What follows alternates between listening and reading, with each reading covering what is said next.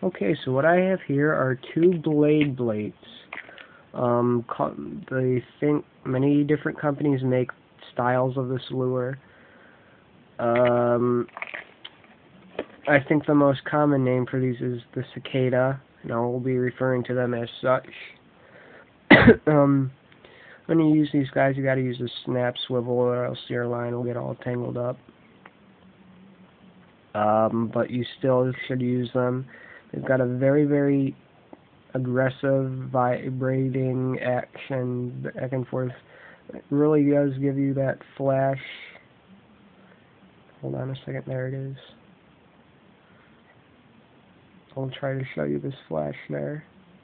See that? Very shiny when she tracks the fish. Yet I think I got this for $3.50. And even though it's a cheap lure, they're very good for the fish. My uncle caught a 30-pound flathead catfish trolling on this style of lure. I think it was like this size, maybe a bit bigger at the half ounce, but like this type of color. This is more of like a, I don't even know what size this is, and it's probably like a 1/4 ounce. But that one's probably like more shallow trolling. This probably is a little bit deeper trolling. Walleye,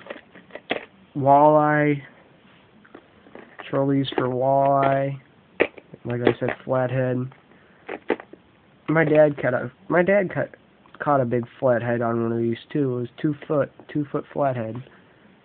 So yeah, if you're interested for trolling for walleye or big flathead catfish, would put up a magnificent fight, and they're very fun fish to catch.